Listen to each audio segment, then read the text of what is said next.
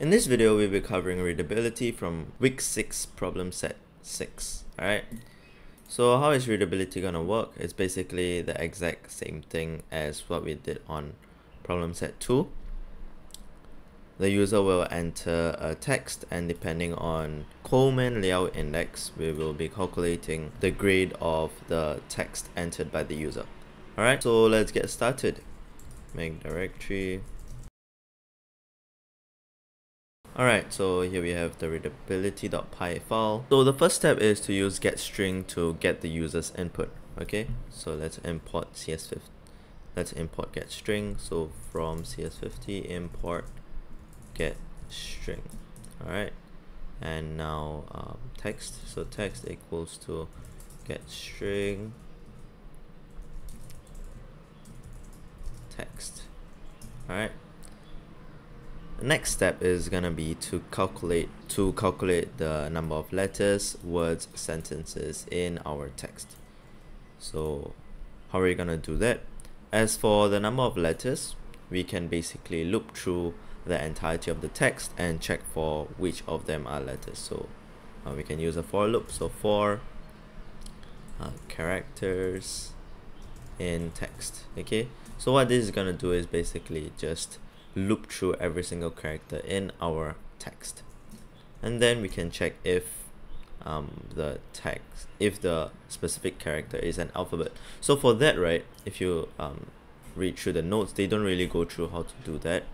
So what you can do is how to check if a character is a letter in Python, and then you can just like use what they told us here. Okay, so there is an isAlpha method that returns true if the characters are letters. Okay, so yeah, we can do something like that. So if the characters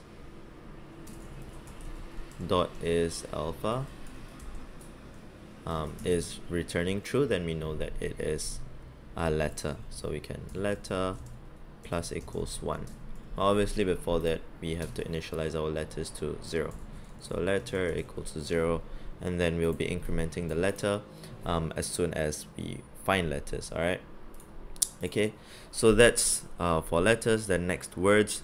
They already told us how to do that, which is basically sequence of characters separated by spaces should be counted as words. So let's find spaces. So now we can do elif characters is equals to space. Okay, and we can basically space plus equals 1. Okay, so let's space equals to 0, and then lastly we have to check for sentences. So for sentences, the occurrence of period, exclamation point, and question mark indicates the end of a sentence. So we can do that.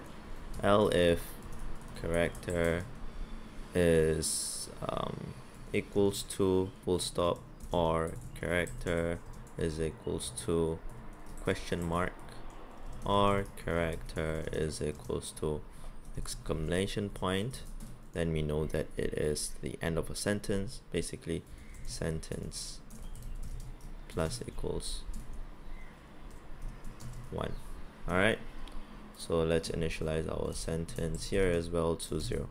Okay, so we found letters, sentences, and then we found space, right? We have to convert this space to words, and to convert space to words is just space plus 1. So like for example, there's 2 words here, we have 1 space in between, and we just have to add 1 to space. So words is equals to space plus 1. Alright, let me just fix sentences, characters, just some typos here and there.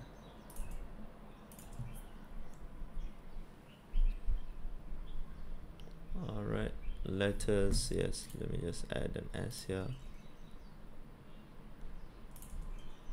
and yeah, that should be it. Alright, so the next step is to calculate the Coleman layout index. So index is equal to you know what, before that, let's just calculate L and S. So L is gonna be the average number of letters per 100 words. So how we can calculate that is basically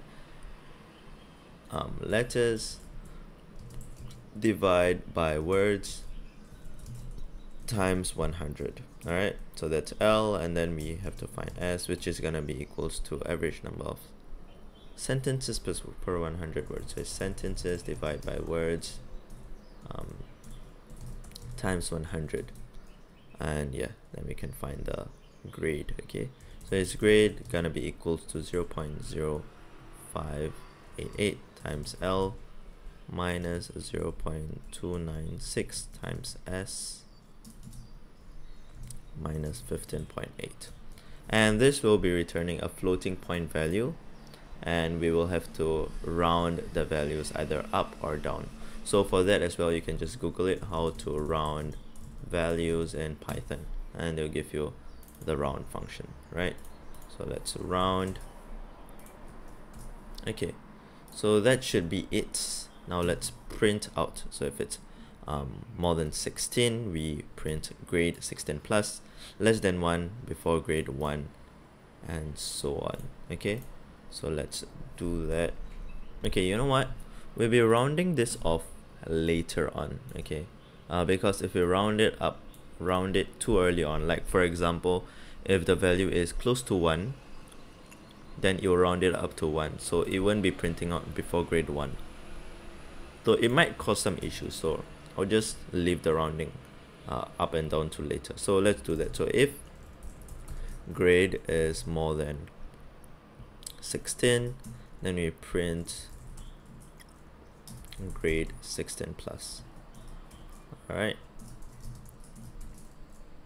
and next L, if grade less than 1, then we print before grade 1, and lastly else, just print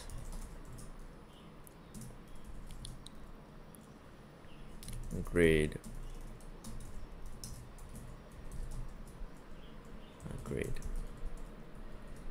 Alright, that should be it.